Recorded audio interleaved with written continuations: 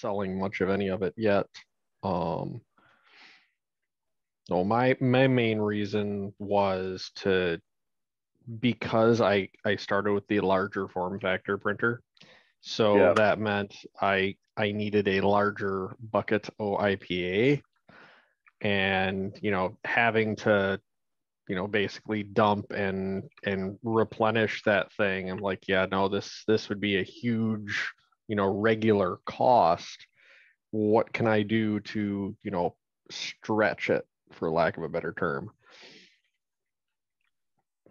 So I've since moved to a two-stage wash where I really don't care how dirty the first one gets as long as stuff is coming off. Um, and then the second one is a much cleaner. Yeah. So you're not burning through, No, I don't no, know, you're not I'm burning not. through, I'm a not liter a doing. week kind of thing. No, I'm not doing anywhere near that sort of scale. I got a buddy who does a bunch of pre-supporting work that also runs an Etsy store. Um, so every model that he pre-supports, he test prints to validate that, hey, it Etsy store that he'll sell stuff through. He goes through a fair bit. I've been trying to get him to give the alum powder and then salting it a go to see how many additional uses that he could get out of the IPA, because it's not really that much more in the way of like people time work. So I'm like, Yeah. you're not It's really machine adding much time. to It's, exactly. It's like you're not adding much to labor time here. Give it a try, see what happens. I mean, overall delivery time you are, but again, that's not of the particular concern there. That's what you pay for, that premium. If you want that by tomorrow, you're going to pay for that product to get Well, to and you I mean, on tomorrow. top of So that, if you're doing that quantity of printing, it is nothing to have basically, three batches worth of IPA. So you're using one, and then you have the other two are in the different stages, and you just move it one stage each time it gets too dirty, the one that's in use. yeah, yeah, and you just leave So it I with mean, yeah, that. you do have that initial buildup, but to be honest, most people that haven't gone down this path end up with a massive buildup to begin with, anyways. So, Bag with Erica. Yeah, that's a little different.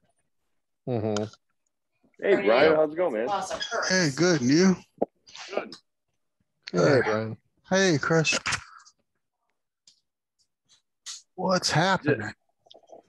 Oh, I wanted to know some more details on resin with our resident expert Chris over Yeah, here. So I know. I just constantly ask resin questions. Again, it is a it is a different animal. Oh, So yeah. I'm Are just you dabbling with yours? I've been like we talked last week on getting the alcohol to a higher proof. I've been trying to Yep. play around with. I haven't done that yet, but utilize the resins for products Mhm. of just in general sorts, because it's just kind of like occurring to me as of late that all this the ultimate problem with printing, as we know, is it's it's just a challenge for regular people to use. There's a lot of Mhm. things that are not automated yet. We've talked endless on that. So the next step is you use it for your rapid prototyping. We're already here. That's just getting bigger, better, faster, stronger, more efficient in all the other areas, so on and so forth. But the real challenge there is, if you want that product actually made, how can you get it at volume super quickly in a localized manner? And that Mhm. seems like the next challenge, at least for like just the end result, because nobody really cares if something is 3D printed or not, right? The less Mhm. layer lines, the better. That's why people like resin more, but we know what at cost that it comes at. So the end of the day question is, if I want something, can I get it today? And if if I like it, can I get 100 of them by tomorrow? Yep. Right? Like that's Yeah. like the ultimate. Whoa, okay, that's cool. So can you Which, I use mean, it all depends on, your dimensions of your parts. But I mean, like, if you're printing, oh, I need 100 of this thing that's only, a couple centimeters, cubed in dimension, regardless what the actual shape is. Like, yeah, that's doable with a couple of resin printers. I mean, it all depends on, oh no, I need this one part and it's this by this by this. I'm like, okay, that's a little bit bigger. Let's see how we have to angle this thing to Yeah. fit 3 of these. Yeah, this is going to take a while. yeah.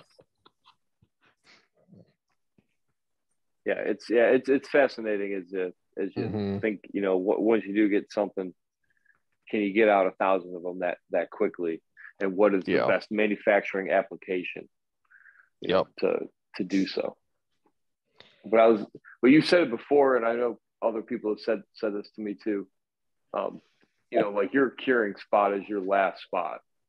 So Mhm. you're probably adding, and again, it's all machine time, but you're probably adding an additional, we'll just make it up, 50% to the overall print time in both the pre and post processing versus FDM, you're maybe adding, we'll just say 10%,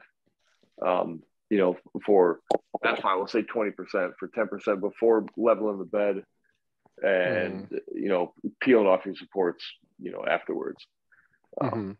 But it seems like there's a little bit more, pre and post on resin. But like you said, if somebody is going to pay $80 or $90 for that small little piece, it's Mhm. worth it to do, a test print or 2 test prints and wait 36 hours, because that's what they want. It's just a one-off.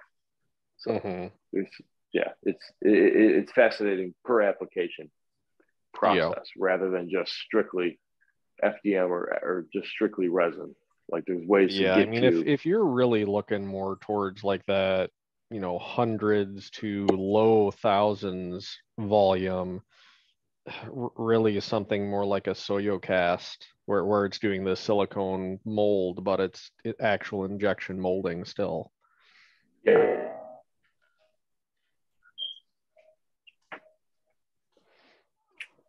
Sorry, I froze it for a second. Yeah, the you still need to use the regular processes that we've always had, but um, it'll get Well, I mean, 3D printing will get faster, over time and more distributed in like medium Mhm. senses. But there's always a place for an injection molded process or a Mhm. lathe, or something being machined at Yeah. that stage because it's just a cheaper option Well, for it's that end definitely result. it is lower cost per unit. You just have to hit a certain minimum unit count to make it feasible economically. Correct. Yep. Yeah. Very, very interesting. Did you guys print Mhm. anything this week or busy week I with other things? actually I actually didn't print anything this week. I've done a fair bit of renovation on the home office. I've done some painting on a couple of minis I already had printed out, but no new printing this week. Yeah, no, me either. Been busy, but I sold the motorcycle, Oh, Cool. nice.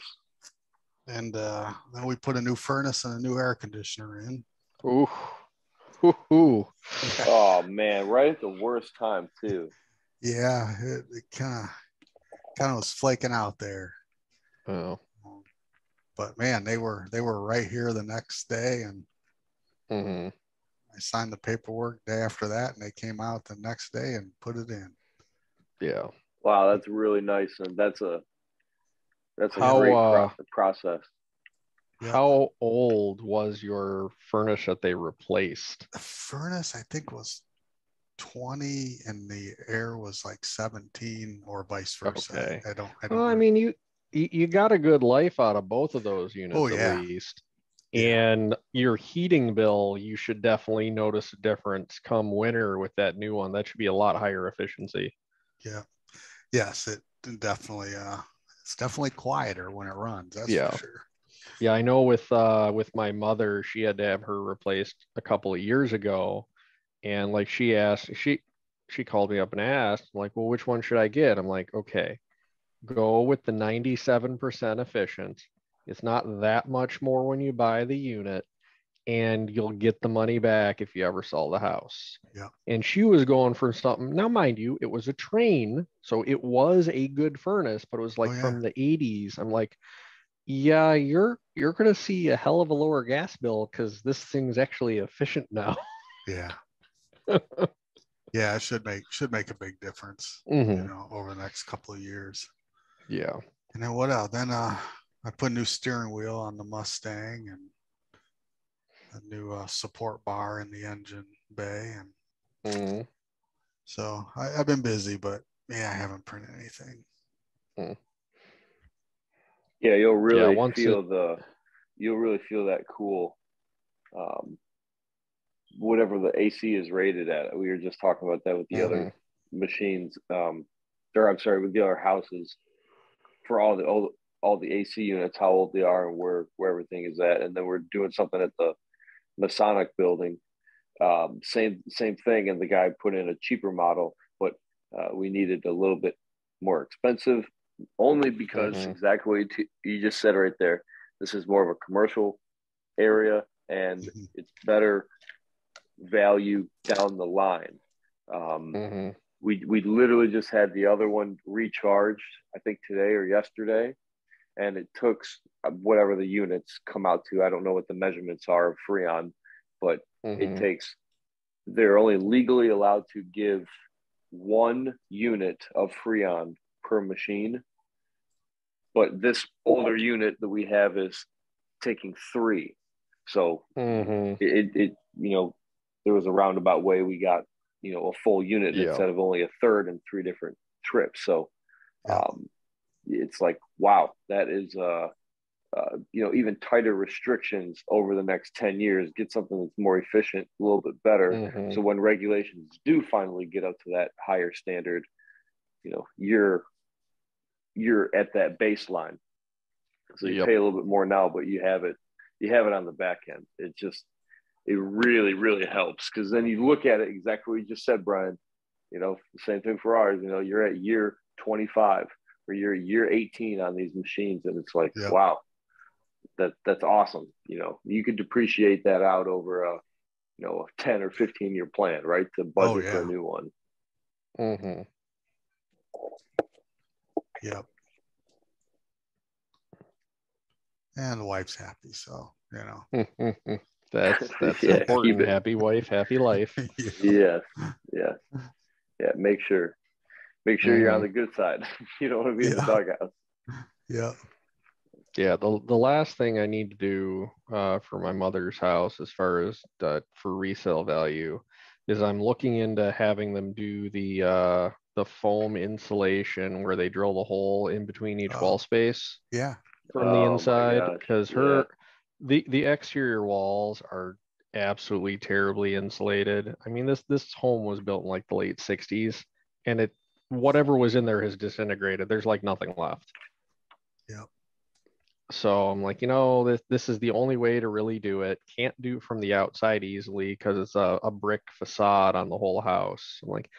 I'm afraid of them popping a brick out because they'll crack the mortar, and then once that starts, it'll just carry further. I'm like, nope. They're gonna go from the inside, and I will deal with having holes patched and repainting, because luckily the house was painted in the last few years, so it'd be easy enough to match with whatever's in the paint bucket. But it doesn't look like it's that expensive, and really they should be in and out of there in like a day. So well, it depends on where from it's the at outside too. or inside. So they'll be doing it from the inside. So they'll basically be drilling like a 2-inch hole in the drywall at the top of the wall, every 18 inches, so they can hit between every stud. Yeah. Okay. Yeah. So basically, how those usually work, only on my house is in the similar stance. Mm-hmm. It's all lath. So there's no Okay, way. in this case, there is no lath. It is Okay, that's it's nice normal then. drywall. Yeah. Yeah. So that's nice because you can go and have a higher guarantee that you will get better insulation. Yeah. Because the problem with lath is when they laid, the small slits and they're pushing the concrete through, it piles in a different pattern, Mm-hmm. density as it falls, behind. So when somebody goes and drills through that, exactly what you would do in that case is what you're talking about. You can't Mm-hmm. guarantee that what you're filling is going to fall exactly where you want because you have no idea, how many holes are you going to drill in the wall, right? To find, all that concrete, maybe in one section and there's none in this section, right? Oh my God, you're going to spend tens of thousands of dollars, and it's still not going to be perfect. So you're better off to exactly, for me, I have two options. I either get a bigger, AC and heating unit, or I do exactly what you're saying, which again means it doesn't have the 100% guarantee like for your mother's house where it's all drywall. So at least Mm-hmm. there you can get everything between the studs. In a lath house. Mm-hmm. You don't know what's behind that lath in every single spot, and it's too expensive to figure it out. Mm-hmm. But it is a lot of work.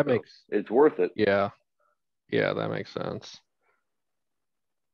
I know there's been a couple of companies advertising here locally where they'll basically do the installation at pretty much no cost. You're just buying materials, which I mean that means they're making enough margin on the materials to cover their labor. I know how that works, but I'm like, all right, let's see.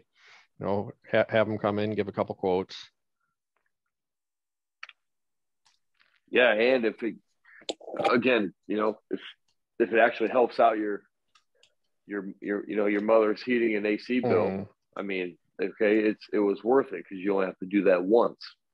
Yep. Well, that's something that's easily recoupable if we ever go to sell the house too.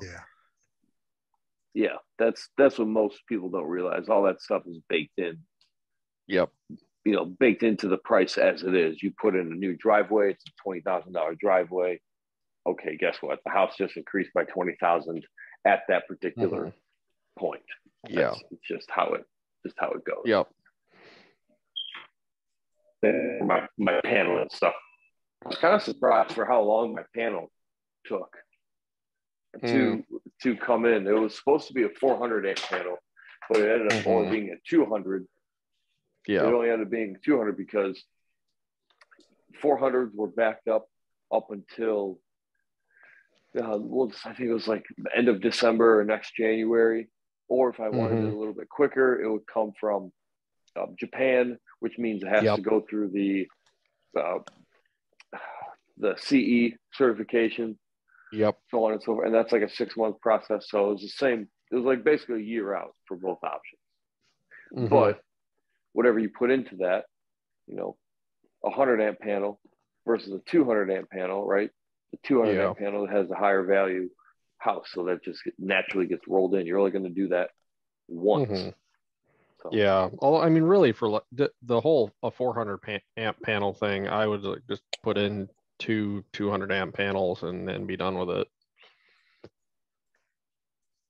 Yeah, I wanted to do, because I did not realize this. They don't like doing it, but you can. You can go 50% over what you're rated for, and a house is rated at 400. So technically speaking, you could go up to 600. Not saying that you would use all 600, but you would put in your 400 amp in the house, and you'd put 200 amp in the shed or in your garage. Yeah. So I'll probably do that. I'll probably put a 200 amp in the garage or something like that. Yeah, my mother's house had a 60 amp fuse box. Yes, I say fuse. When we redid that to breakers, I think we went with 100 amp service, just because if we went anything bigger, they would have had to pull a new pigtail all the way from the pole, the transformer to the house. So yeah, saves a meter cost for you. That's very expensive. I found out that much. What does a resin use actually? Okay, because I was doing the numbers on this for myself.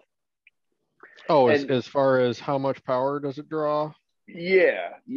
Like for a regular FDM, you're pulling basically at its peak. Now, again, this is the thing when you're preheating at your peak for 10 minutes, you're basically pulling 300 watts, 400 watts, whatever it's rated at. Okay.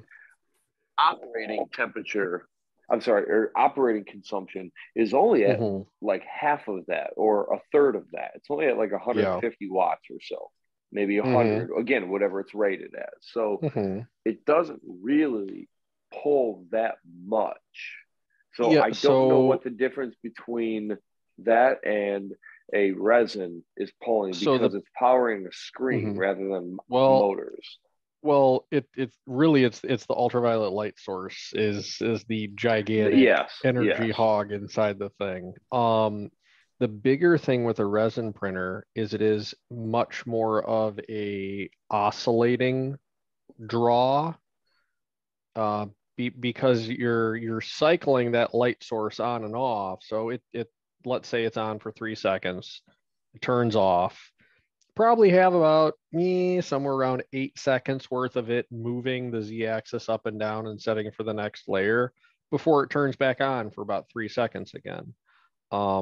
Depending on your printer, it's going to draw anywhere between, let's say, 130 watts up to the big boys probably draw closer to 300 when the light is on. When the light is off, it's probably drawing about 40 watts.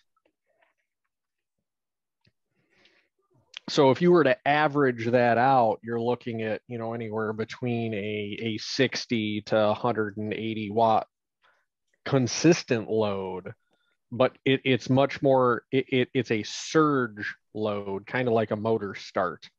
Basically, every time that UV light kicks on, your watt needs, spike. Yeah. So I'm reading it here. I'm listening to you. I'm looking at my own numbers, and I'm reading it here. Now, again, this is a FDM. 50 watts an hour seems a little bit low. Whereas what you're saying, again, that UV light, yes, each UV light it's pulling. I think when I was building mine, it was like 12 watts a bulb, and I had so 5 watts a bulb, and I had 12 or 25 bulbs or something like that. So it came out to 150 watts.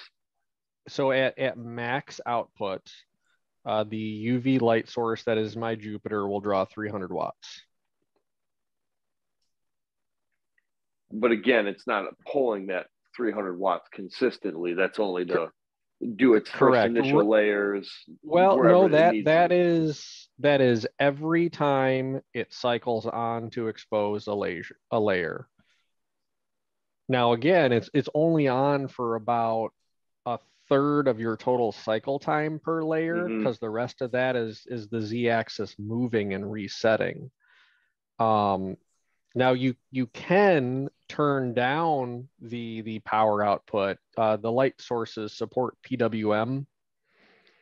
So I remember you saying that, yeah. Yeah, so unfortunately, Anycubic is the only brand that EPAX does as well, that gives you a way to change that on the printer. But it's actually, those are parameters inside the sliced file. You just have to set that in your slicer. So most people would run, let's say, 80% power. So, you're drawing 240 watts instead of 300. That's what I was kind of figuring, like right there, if you're pulling, 100 watts off of that, the motor's pulling 50, you give yourself another 10, 20 for whatever else. Yeah, you're at Well, and I 170, mean, so 200. well, I mean, so the other, so remember, so the only thing that's running while that light is on is going to be the light, the screen, and the cooling fan. Light turns off, motor turns on. The motor and the light are never running at the same time. So you're not adding those two loads together to figure out what your draw is going to be. That's just going to even out the curve of your highs to your lows for what that draw is going to be. And I know the power company charges based off of what your max draw is. So for example, if you're running a welder in your garage and you do a weld for 5 minutes and it pulls 3 kilowatts, you will get charged at the 3 kilowatt rate being used for the duration of all of your operation, regardless if you have like your stuff running out in the house. So it depends on the power company. Some do it that way, some do not. And of course, commercial is way different than residential. What does Michigan have? I know Edison goes up a little bit farther. Detroit, Michigan, Edison, and then okay, so it is DTE. So we have so DTE, Consumers Energy is another one, and then I can't remember the third company that's in different areas.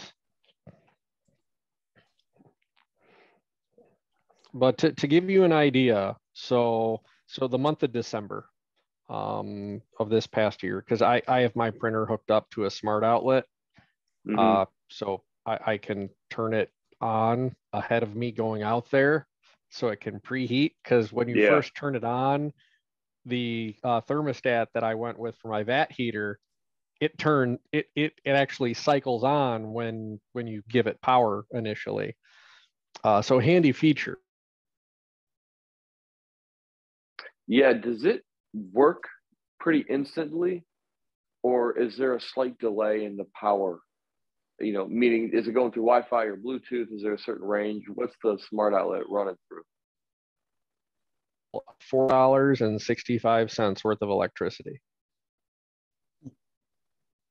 And that is for. You really broke up there, Chris. Can you hear us?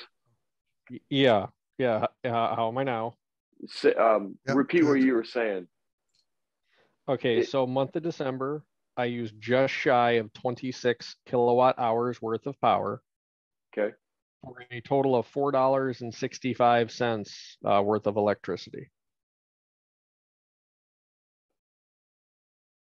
Okay, so you're paying about 20 cents or so. So so that'd be about right then. You said $4? Yep. Out of 20 kilowatts? Yeah, 26 kilowatt hours, and it was like $4.65. Yeah, you're paying 17, 18 cents per kilowatt hour. So that is slightly on the high side. But depending on your area, company, what you're using, so on and so forth. But that's actually what I've been doing. And that power usage, so that's a good number. Okay. And that power usage is for the printer as well as the curing station, because they are both on that circuit. I like how you bundled those together on that plug, so you know the total consumption per it's workflow. So that is a handy byproduct. The other nice thing is it's an outdoor timer smart outlet. So I can individually turn the outlet on or off with a timer. So my big homegrown curing station, I put the stuff in, I turn it on, I open the app up on my phone, I set a timer. It's like, okay, turn this off in 20 minutes. Go. And then 20 minutes later, it will magically turn on. Yes, exactly. Like this is. So the fact that it does the power monitoring is pure added convenience. It was not in the purchase decision at all. Yeah, but worthwhile though. Oh yeah, yeah.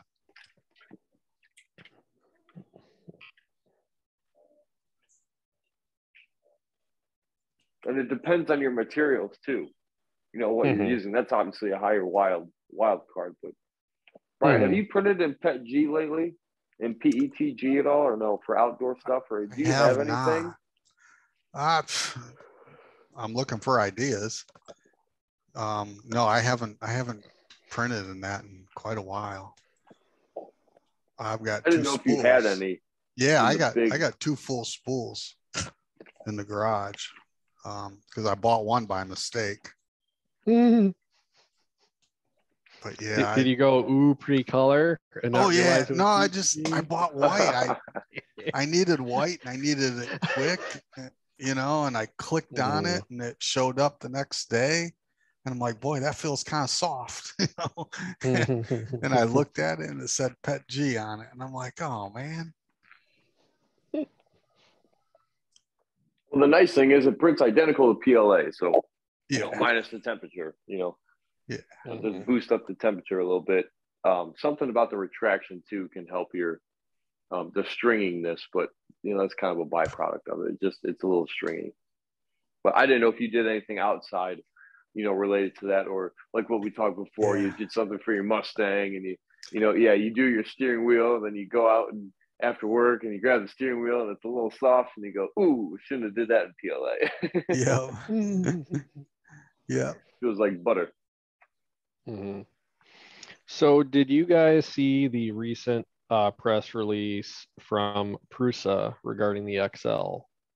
I saw it was like maybe delayed or something. I didn't read the press release. Yeah, so it looks like they're making some design changes compared to the original prototype unit they had showed off. Looks like they're still working through some engineering issues. Okay. They may have mentioned how long of a delay they were expecting it to cause, but I don't remember that. I know some of the functionality, like some of its movement speeds, like as it's changing tools, things like that, they're moving way faster than the prototype was, because they showed off some new video footage of it. Yeah, that it is a different beast when you have that automatic tool change with such a dramatic different hot end. Yeah. It's not that you're changing from a 3D printing head to a CNC head, right? You're actually changing, the tool that is being used. So it is almost instantaneous multi-color, multi-material 3D printing. And everything is very easily isolated. So there's less maintenance, and I want to say something with like collaboration, construction, or something. But you can easier do multi-material prints. Yeah. The one thing I did note is they now have a wiper in their design. So when it goes to do a tool change, it will extrude a little bit and then wipe clean, just to make sure there's nothing, oozing at the bottom of the nozzle that is going to shove into your print. They do not have a poop chute like the bamboo carbon does. There's just drops it like off to the edge of the bed or something. I'm like, okay, fine, whatever. I never liked that because that eventually does build up, as we know. Yes, yes. It's not a big deal, but it's just a slight hassle. Where could you at least wipe it in a tray? Yeah, I'm sorry, in the same section where it's tapered, so it goes into a tray, or it goes outside, or it goes into an inside tray, and you can just simply remove that. Yeah, so oddly enough, that's what the X1 Carbon has in it. What people weren't really noticing is if that starts to overfill because, let's say, whatever you stuck behind the machine to catch the stuff fills up and it backs up, your print head will whack it, usually with enough force to dislodge the plastic casing off the front of it, which they held it on with magnets. So there's no damage to anything. It just is probably going to mess up your print. Yeah. They're now adjusting in their AI, because they have the camera on board the X1 Carbon, to basically do detection for, is that overfull? If so, pause the print. But that's something that a bunch of the reviewers ran into, because, well, apparently they missed this edge case. Luckily it's easy software fix. Yeah, it's one of those things of, well, the engineer never thought someone would have this happen, so they didn't design around it. That's just the way that works. That's.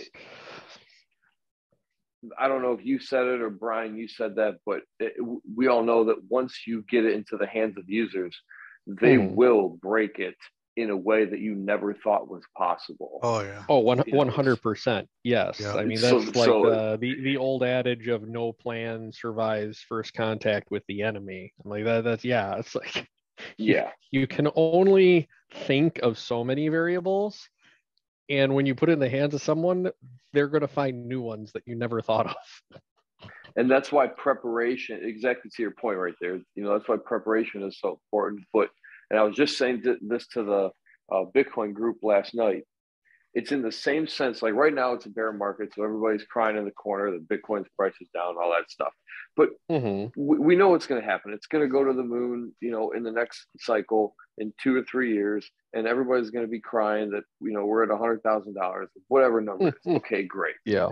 Just as you did 4 years ago, because it was at 3,000, and then 4 years prior it was at 500. Okay, fine, great. Well, now is the time where you build. And when you have these times to go and build, this is where you have the moments to go and actually provide the value.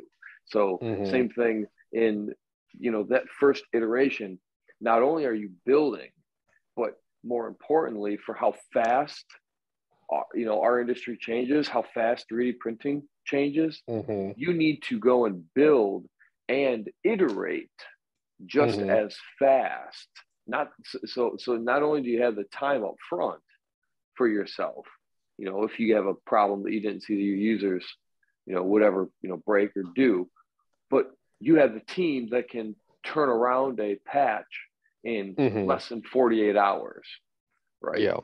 That's incredible. And that's where software makes a major, upgrade to many things. Obviously, 3D printing is just digital manufacturing, which is awesome. So that's on the fly change and stuff like that. So, how do you actually get that rapid iterative change? Yep. Consistently? That's what's super, super challenging.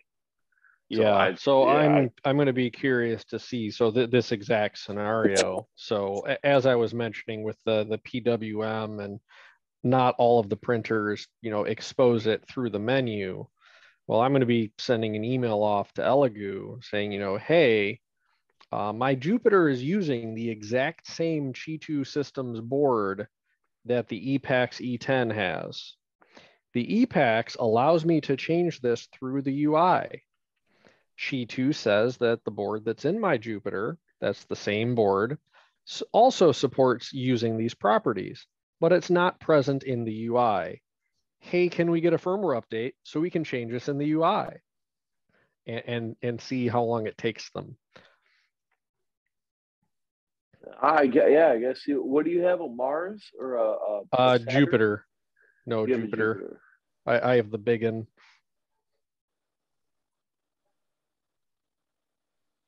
Yeah, this big old Roy. Yes. Yeah, that is cool. But I do like the design and the size too. You're printing a whole foot, right? That's a big print area to go and utilize. Yep. Now, the one thing, like there's been several people that have come into some of the discords I'm on or will post on Reddit. Hey, I'm going to buy a first printer. This is the one I want to get. It's like, no, do not buy a large format resin printer as your first resin printer. Please, please don't buy a little one like a Mars or a Sonic Mini and learn that, because any variations, any issues are only magnified by the bigger print volume. Like, oh, my bed's a little out of level. Well, your bed is 4 times as large now, so that little bit becomes a lot. Things like that. There are other things that you have to account for when using a large volume printer that aren't as important with a smaller build volume printer. I can definitely say I did not realize the complexity of a larger format resin. So I should have played with, like you said, a 4-inch bed, not a 9-inch bed or a 2-inch bed. I mean, like a, bed. like a 9. So that's basically a Saturn size. That one, that's still okay. Anything bigger than like a 10, anything bigger than a 9-inch is, you've now stepped into large form factor, and there are other considerations you have to have when you're setting up build plates for printing, so on and so forth. Saturn size, it has some caveats you have to think about, but again, they're magnified further the bigger you go. Now, personal experience, I started off with a 10-inch printer. So I had to learn all of these things myself. So this is experience talking. Yeah, that's the best teacher. So yeah, but I know, a lot of people see giant build plates, go, oh, I can print all these big things. Like, well, you're going to need to learn how to support things. If you're printing giant stuff, it's not going to be pre-supported. So you need to learn how to support things. When you're printing a huge thing, you have to support it very differently than if you're printing a miniature. So you're going to have to learn all of this. You can't just hit auto supports and expect it to magically print. That's not how this works on the resin side of things. Yeah, it's a little different. I wish it did. Yeah. Wow, that's a big mask. I didn't realize how tall that was. Yeah, and that's a single print. So that was probably printed at maybe like a 35 or a 40 degree angle inside the build chamber. But yeah, that's single print. That's cool. And I understand why you do it on an angle, but I'm also curious. Well, it doesn't matter where the supports are at, because you can always, especially for something like that, you have a tremendous amount of flat surface area where you can easily go and sand that down on the backside, right? Exactly. So you're 100%. Your supports are going to be on the backside of that. And then, yes, it's easily accessible to sand any bumps that you do have. So they have, there's basically 2 different kinds of tips for resin support. One is like your traditional, like a cone shaped. Okay. The other one is actually a ball. So when you use the ball shaped ones, basically half of the sphere of the ball will be penetrating into the surface of the thing you're supporting. So it leaves a bump after you take your support off. Well, that also makes it really easy, because now you're sanding down a bump to smooth versus filling in a divot. So when you're doing larger pieces like this, you're going to be doing some finish sand anyways, most likely. So using a ball type, you're going to much easier be able to get down to that finish smooth than having to like fill in divots with Bondo, go back and smooth over that. It's always easier to take away than to add when it comes to, sanding and smoothing. Yeah. And especially if you're doing something where you have access to remove that. Yes. Some of those finer details, if you're doing the miniatures, right, that's getting down to such a level that you can't sand 10 microns, right? Or 100 microns. It's not as easy as a half an inch, square surface area inch of worth of, surface, bumps to hit. Those are a little that's definitely different, but the resin stuff to sand is much easier. So if you want to make a mold, you can go and do that, and sand it, make it cleaner, for casting and stuff. How do you make a metal cast? So if I want to pour, let's make an example. I 3D print my hand. Let's say it's all perfect. I scan it. I 3D print it. How do I go from my 3D printed hand to a metal cast where you just constantly pour them back and forth, back and forth, back and forth? Yep. So the way that you're going to go from a resin print to a metal, so you are going to take that resin master that you have, and one of the things that you're going to have to accommodate with that is you have to have a entry point for the metal to flow in. Yeah. And the way that you design it, you have to be sure you're not going to have any air pockets. So usually you'll have to add additional material just to get that sort of a volumetric shape. So like, let's say at the end of your wrist, you may have to add kind of like a conical shape to that. Correct. So there's no flat space for air to trap, because then you end up with a pocket and you have a failed cast. So once you have that done and you have that printed and you smooth it to however you want, you're going to actually do basically a plaster cast. So you are going to, cast around that in plaster, and then you are going to burn out the resin. They do make resins that are designed for a burnout mold process that burn out more cleanly. They leave less ash or anything behind. So you burn that out, which the same process, you're also baking the plaster. Once that burnout process is complete, you heat your metal up to a liquid state. You pour it into your plaster mold. You then can take your plaster mold in that, you drop it in your water tank. The plaster is basically going to dissolve just about instantly at that point. You have your rough cast, throw it in an ultrasonic cleaner to get all the, any like scale that built up on it off. And then at that point, beyond that, you're then into polishing. But that is still a one print burns off into plaster, which dissolves into the cast. It's still correct. One print. So once you have that first metal casting, you could then use it as a master and do a two-piece plaster cast. But a lot of times when you're doing metal casting like that, you would rather have it be a one-time use cast, because that way you don't have errors in the mold that appear. Yes. So it depends, I guess, on how many of the thing you're trying to cast and what level of degradation you are willing to accept in the cast.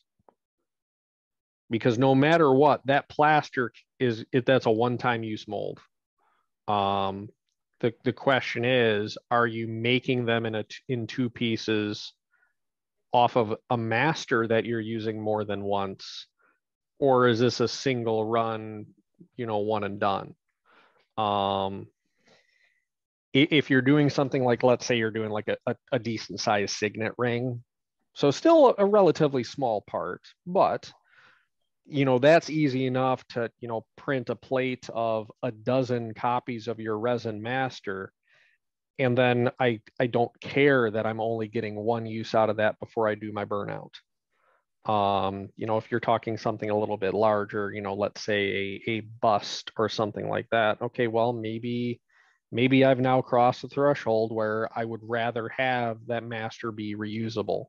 There's different casting techniques that you can use. And it just depends on your application. So that example, I'll just say that would be if I want to, I 3D printed a new design for a water spigot, okay, and I want to pour it out of cast, and I want it to be poured out of cast in stainless steel. You know, so basically you would, you know, and I want to make 1,000 of them, right? You know, so it would be your so own if you're talking like that level of volume, your best bet would be to have a intermediary stage where you make a silicone mold of that master after cleaning, you know, after doing most of the cleanup work. On the first cast. Yes. So then you make your silicone mold of that resin master that you've cleaned, and then you just do resin pours to get a bunch of masters, and then you can do your plaster lost cast, because you can end up making a mold. Yes, it takes a couple generations to do it, but you could then have a silicone mold where you can make 10 copies of that at a go. Exactly. Yeah. And then you're working in, you know, batch of 10, yada yada yada, that sort of a thing. Those are techniques that can be used to, you know, up the production volume without all your labor time as, you know, doing it a one-off. Yeah, because again, to me, it just seems like printing. Everybody wants metal, obviously. That's what Dave came, you know, last time. You know, he comes, you know, on occasion, you know, as you guys know now. Other ones have come in and asked, you know, everybody wants a 3D print metal, you know, but the problem there is you can't at the level that you want it to perform. So you need to go to that casting or that forged process. But how do you scale that at a garage one-off? You know, hey, I want to only do 10 runs of them. But that means instead of 3D printing it in a 30-hour time frame with an 80% success rate, I can, you know, and the cost is $50 per unit, I can make a master for $75, but every one after that, I go and only pay $5 per copy, right? Instead of 50. You know, that to me, that's the difference. The only constraint there with doing the metal casting is going to be the size of your forge, the size of your kiln, basically. Correct. And nobody's gonna have a kiln, right? Brian, it's like why people go to the library, and obviously they don't for 3D printing, as we know. But it's a valiant effort. I'm trying to get my machines in there. I'm trying, like I told you guys before, I'm trying to, Brian, we tried this, you know, last year, 2 years ago, you know, hey, you know, can you guys give us a call and we will come in and, you know, help revitalize this program. Okay. So, you know, to me, you're not going to have a kiln, you know, at your house. You could, it would be ideal. That, how awesome would that be if you could actually have a of quality metal filament that you were food grade able to bake in your home kitchen oven. You know, that would be ideal. We know how challenging that is, but to me, you're going to go and print that, and you're going to take it somewhere, and they're going to bake it, and it's going to be done. Or you're just going to have them do it, and then you just go and pick it up, right? They print it and bake it all right there until you get it into the machine itself, and that's a different, you know, conversation. You'll get SLS before then, I think, but yeah, it seems like that's just the way to go, because it's not worth it for somebody to have a $5,000 machine with a, you know, $5,000 kiln because they want a certain size. That's a big chunk for most people. Yeah, even to do like a single like signet ring size, I think you're looking at somewhere around $1,500 in the equipment to be able to do that. Yeah, exactly.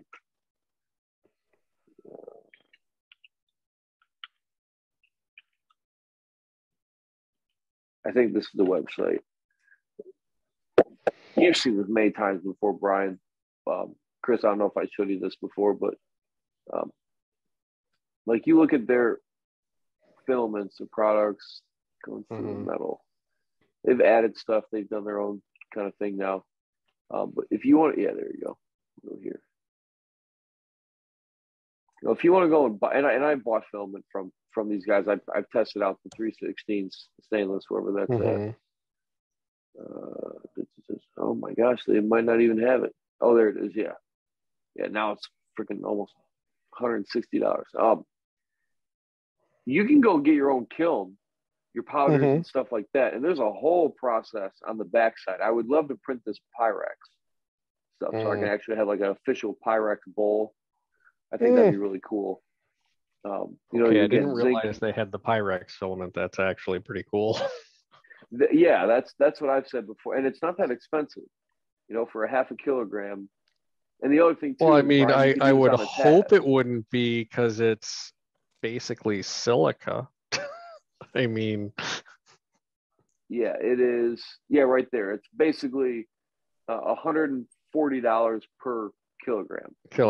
Yeah. Yeah, but again, you got the Pyrex official, you know, copyright. You know, again, I don't know how it bakes. I'm not sure how, you know, that would work, so on and so forth. But it's cool to see. But who's going to actually print this? Get the kiln. They have kilns on here as well. I've never bought one, but and then they're finally doing this, like right there. Are you going to go and spend $8,000 on a kiln and get it in 2 months? No, of course not. You know, so you know, it's somebody else has to go and do that post processing part. Let alone that kiln draws 10,000 watts. Yeah, 10,800 watts. It's a 45 amp draw. Yeah, exactly. So I guarantee you, you know, that is not something that somebody is going to be able to run at their home easily, right? I can go do it, no problem. The body shop can, you know, those types of places. A small, like your mother's, you know, small little home or something like that, or you know, what my panel was here before. There's no way I could go and run that off of 100 amp panel with everything else going on there. Yeah, so that's totally different. And I don't know any other way to go and I don't know any other way to get a metal product in your hand any quicker than how that is there. To me, the only other way is, and again, I'm blown away that we don't have this yet to that level. There's no DIY or under $10,000 all metal powder SLS, you know, desktop 3D printer. You know, I think a big reason for that is really more around the safety concerns dealing with powder. So what specific? You have to wear just the air. Yes, you need proper respiration and proper handling of that, because if you breathe that shit in, it's gonna screw you up. I think you're right there, because it's in the same reason. Again, I have one of these, Brian. You've seen it. No, I have not done anything with it, which is embarrassing. But that it's not an object. It's a Z Corp. A Z Corp SLS nylon powder based thing. It uses gypsum powder for its medium. Okay. So I can go and actually make my own. It's a recipe, whatever else. Okay, great. And then it has a dye in there, so you can do up to 256 color, right? Magenta, cyan, yellow, whatever else. So really cool. Basically, you can get multicolor powder prints, which is amazing. The problem exactly was what you just said. It's very itchy, like insulation, if it stays on your hands, right? So the moment that I lift that up and I sort it out, I need special gloves. Now we're getting into the same conversation as handling resin, right? You don't just grab resin with your hands and then wipe it off on a paper towel and go and eat your bag of chips, right? You just don't do that. Please don't do that. I think it's in the same sense. What happens if somebody dumps and I've had this issue before, as you know, Brian, how much powder is needed in the vat, right? Versus how much somebody is willing to potentially use and lose. So when my very large scale 24-inch, print bed for the resin, that vat required, to pull up, to cover the whole bed and to pull off with the surface tension that was required there, I needed like $400 worth of resin in that glass bed. That's not something that you can just, dump all that resin into there. It's just not worthwhile. So same thing. What's the aluminum powder or the stainless steel powder plus that cost, right? That's probably very, very expensive if you want stainless steel, and it's a two pounds worth and of on powder, top of right? that, with most of those powder bed fusion printers, that powder is basically one-time use. You can mix in a percentage of old powder, but you have to keep it mostly virgin powder. And the reason why is the powder that is near where the laser is centering is still being heated a bit. So for consistency in the material properties, they're only going to rate that, like, oh no, you can have 20% reuse, but the rest has to be, virgin or 50-50 or whatever that mix is. But so now you're going to have, so now you're going to have tailings that you basically can't use. Now, I did just hear on a podcast in the last week or so, there is a company that has powder bed fusion. I can't remember which one it is.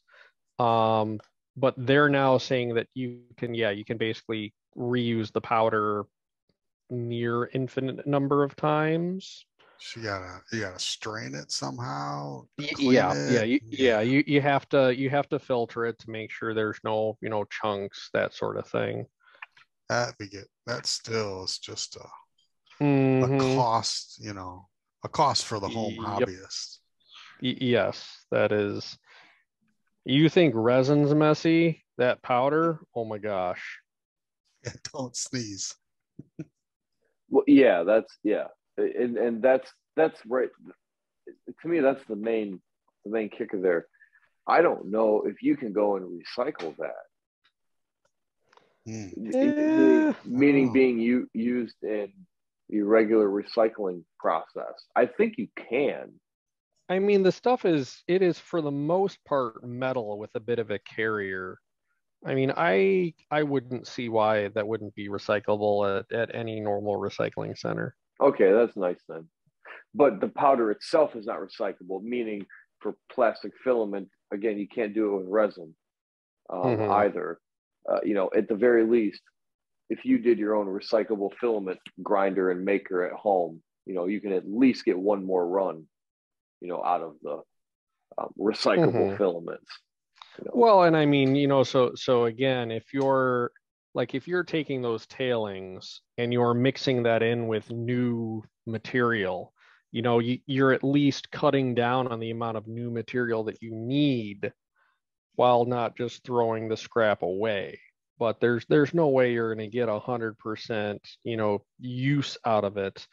You're going to have waste at some point down the line, no matter what. It's just, what can you do with said waste?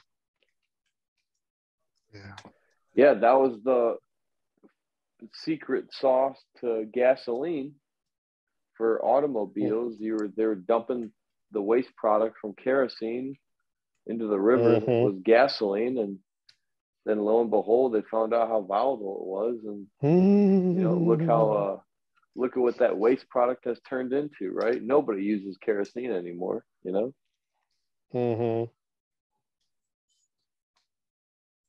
I wonder if you could actually use old resin as like a recyclable in a sense. So, maybe as a fuel, maybe as like a oil-based burning fuel, but I don't know. Well, I mean, so over time, some of the chemicals inside the resin break down.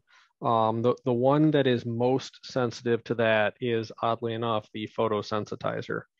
That is what is the kickoff for the chemical reaction. It's the catalyst.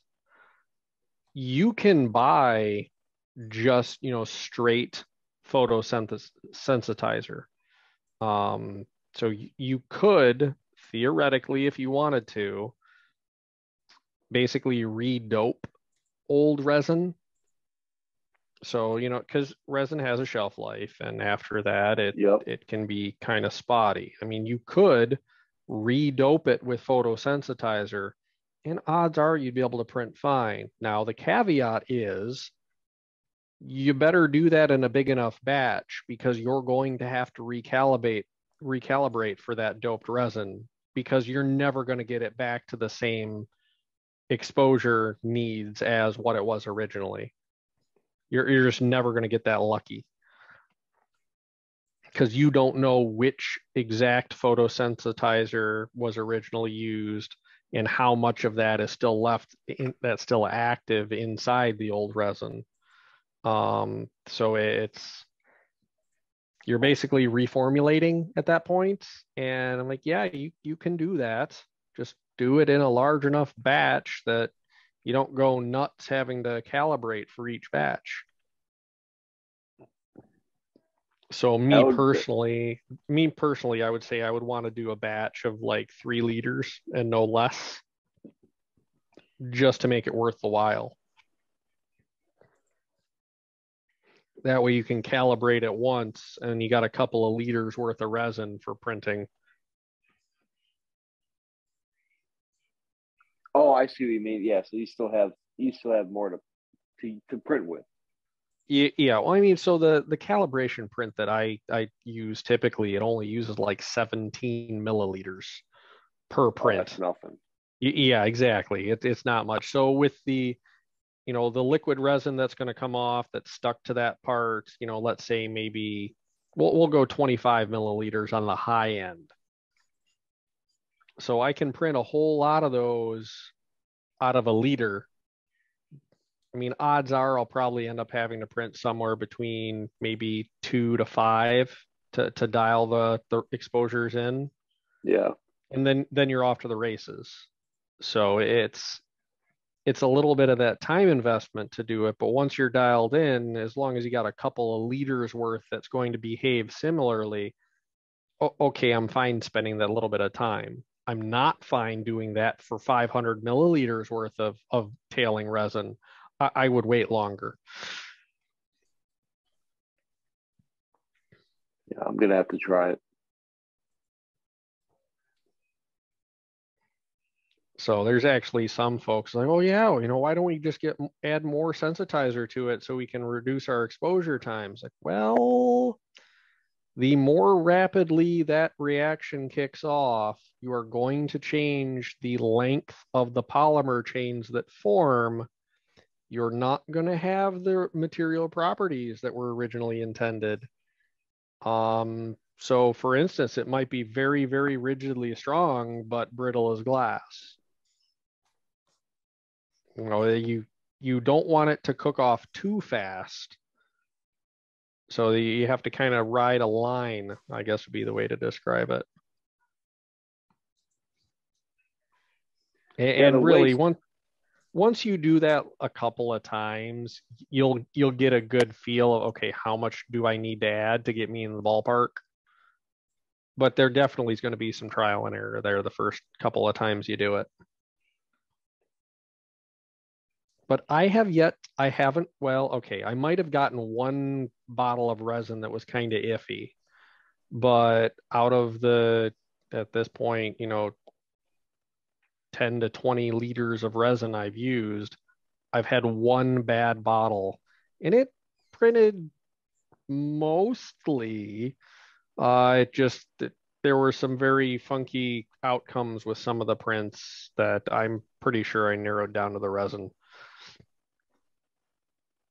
Well, that's not bad then for what you had. Yeah, because I mean the shelf life of resin is anywhere between 12 to 18 months. So ideally, you're not buying resin that far out from using it anyways. Yeah. So, or at least buying it in any great quantity that far out. If you have a bottle sitting on the shelf and it's getting near that 1 year mark, well, if you have other bottles of resin, this is the time to go ahead and mix that into a what I'll call a slurry. Do your exposure test on the slurry and then just run through that as your a mix and be done with it.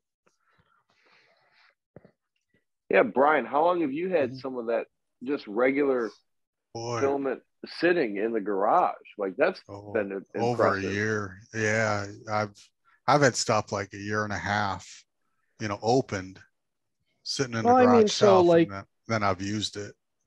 I mean, like PLA, you wouldn't have an issue with.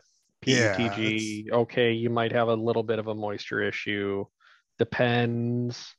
Nylon would be where you'd have to go, oh God, it's gotten wet. Yeah, I've been lucky. I really have only thrown away maybe 2 spools. Mm. That's not bad at all. No, Yeah, I mean, so from what I've heard from a couple of folk, nylon is really where it matters. And at that point, you really want an active drying unit for nylon. And once you get the nylon, you want to print the things you need out of the nylon. Yes. Immediately, not yes, wait. Yes, exactly.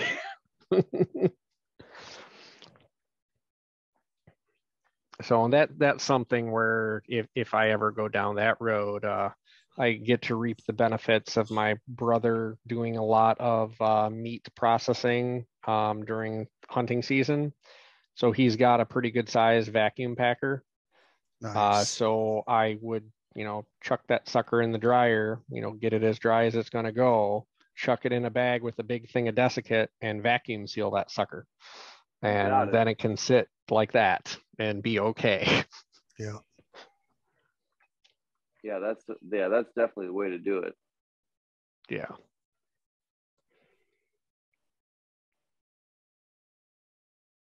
There we go. All right, guys. It finally came up there. I was impatient, but I finally threw it up on the YouTube page.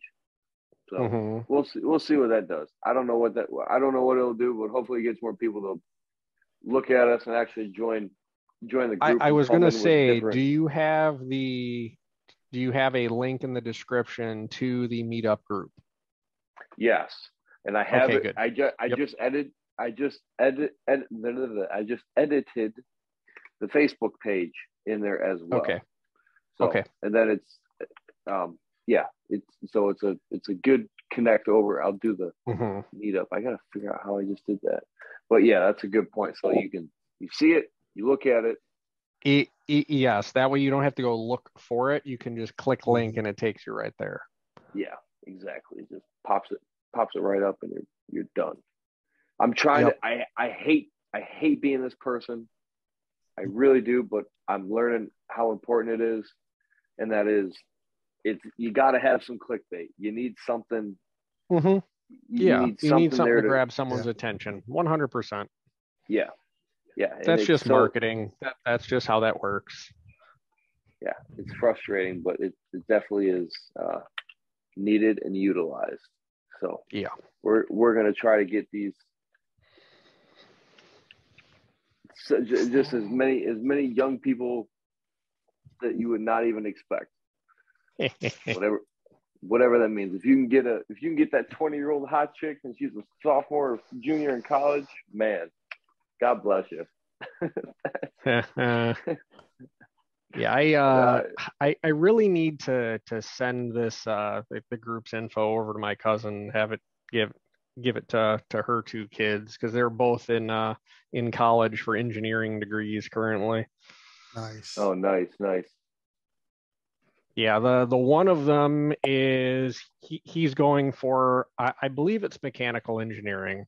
I don't know if he has any further specializations in mind. Her daughter actually wants to go for more of like patent attorney. But she started off on the engineering side, so that way she has the design background. That's a deadly 1-2 punch there for sure. Yeah, well, exactly. Yeah, she takes her LSAT, I think tomorrow, actually, now that I think about it, for the wow. entrance into law school. Yeah, that's not something to easily No. do. Yeah, I've heard people having nightmare stories of that. Mm-hmm. Yeah, well, basically, like she did a like a course where you take a practice LSAT, and then they basically guarantee you a increase of, let's say 40 points or whatever it is when you go to take the real one. Oh, so they already adjust based on what other people have taken that test at, so they already adjust the Well, points and it's awarded. also it's 100% teaching to the test per se, but really more on top of that, it is teaching you how they're going to ask the questions in the test. So you understand, okay, if this is what you're seeing in the question, this is what they're looking for. How to interpret what you're being asked, I guess, is the best way to think about it.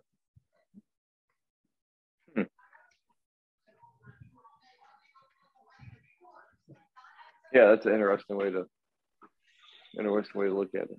Yeah. So what do you got on the docket this weekend, guys? What do you got on the docket for this weekend, Brian? What do you got to put together on the Mustang? Or, well, did you already deliver the motorcycle or no? Yeah, it's gone. So I got a little extra room in the garage. No, good. You got another 3 printers to go, right? That's right. No. Yeah. I definitely got to print something this week. I just don't know what yet, but I still don't have a car, so I got to start really. That. Yeah, I'm just getting to run around by the dealership. So I think I'm going to start looking for a new car this weekend.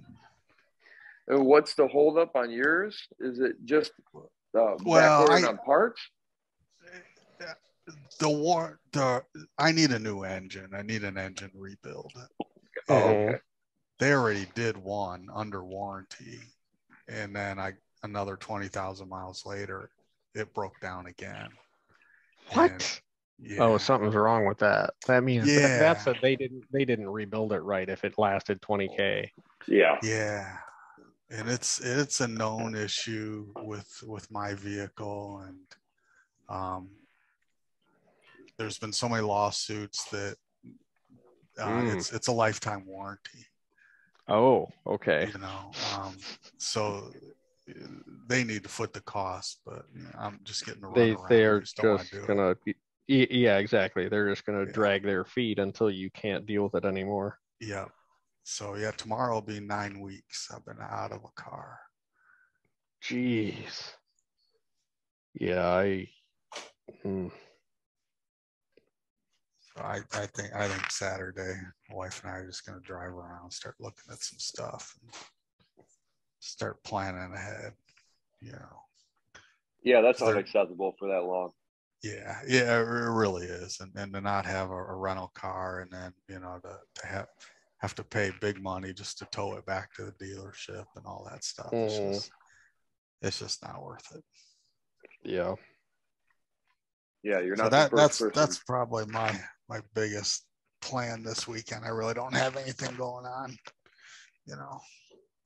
But yeah, I'll print something. I'll tell you, I don't know if it was, I don't think it was my uncle's, but it was somebody else's. They had a BMW come into the shop, and it was a newer one. It was a 21 or a 22. And I got in a wreck.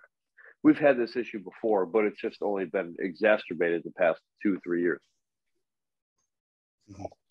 The part to order is not assembled in the factory for used vehicles, so that mold that they make is only for, brand new vehicles that are going out. They're not making it for replacements. And it's usually like a 6-month trail. So anytime you get in an accident and the vehicle's less than 6 months old, you're probably going to wait for parts because you just got to get allocated. But even more so, the parts were not even available for the new vehicles this time around. So this is not exact, but you get the point. It needed a front bumper, a hood, and a fender, a grill, and all that stuff. It was 18 to 30 weeks out.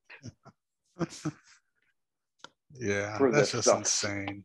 So you think about it, and this is exactly what the guy did. My dad told him, and I think it was a doctor, and one doctor in the area driving a Beamer, because my uncle has one, and he had the same problem, and we just told him to go do that, and this is what he did. Same thing for the doctor. First and foremost, you guys aren't hurting for money, okay? You're driving a Beamer, right? It's not like you're flashing your wealth, trying to get everybody to look at you. You can afford it. You can, all that stuff. Okay, great. It's 30 weeks out. You just got this 2 years ago, right? 30 weeks is basically over a half a year. Yeah. You're going to be going to get a brand new vehicle 6 months after you get this one repaired. That's just when I can get the parts. I don't know when I'm going to get it into the shop, right? Yeah. So, add 2 to 3 weeks on to that for repair time. So you are literally, and by the way, the prices are astronomical as we, know. So you're better off, and this is what they did. You're better off to turn in that vehicle, sell it to the insurance company, and have them give you a check in return so you can go and buy a new vehicle. And that's exactly what they did. So they're now in a new vehicle, and it took 3 weeks or it took 6 weeks instead of 37, right? For an older vehicle. You're just you're wasting your time. And it's so sad that we are living in a world where you are disincentivized to repair. You're incentivized to consume, throw away, buy new, right? And it's getting into the vehicles now too, which is just very, very frustrating. But how crazy is that? It's $30,000 to repair the vehicle, and it's a half a year out. Or for an extra $50,000, you can have a brand new vehicle. You can get it basically tomorrow, or within 3 weeks, or however long lead time is for what's in inventory. Of course, that's then, and you don't have to worry about anything for a year or 2 years. Yeah. What is the doctor going to choose? Right? It's an obvious choice. I tell you, I had a weird thing just last week with the Mustang. I bought this $30 bar, for the engine compartment. And it says, oh yeah, it'll fit your year. Well, it'll fit my year if you have the V8. It won't fit my year if you have a straight 6. So I called them up and I said, hey, I want to return this. And they're like, oh yeah, no problem. What's the part number? And she's like, oh yeah, don't bother. Just throw it away. They don't want to handle, a refund on a $30 part, when you have shipping involved and return to stock, so they're just like, no, just destroy it, send us a pic, and we'll refund your money. Which I think is just kind of crazy, but they just don't want to deal with it. Yeah, that's insane. I said this at dinner tonight, and right there you just alluded to basically what that number is. My dad said the same thing for insurance stuff. Yep. They're getting monies ahead of time before the job even comes in. So it's not a big deal if you're disciplined. He's very disciplined, but it is a problem on your accounting, right? Why should I spend the money that I got paid for a job in 60 days today? Yeah. Where when I deliver that job, now I don't have any money, right? You know, that's not how business normally works. But he was in a similar stance where he's chasing down an insurance bill or insurance check because they need to pay the processing fee, and it's like $12 or something. So then the people on the other end are like, you're telling me that I need to do all my processing work for $12 to mail you a check? And he's like, absolutely, yes, you owe that money. And that's the point. They know that it's not worth their time to go and process a $30 payment. And it's going to take them a half an hour worth of work to do so. They're already getting paid. You just make it up. They're getting paid $25 an hour. You know, they're getting paid $1,000 a week. We'll just throw an easy number. Okay, that's $12 per 30 minutes, right?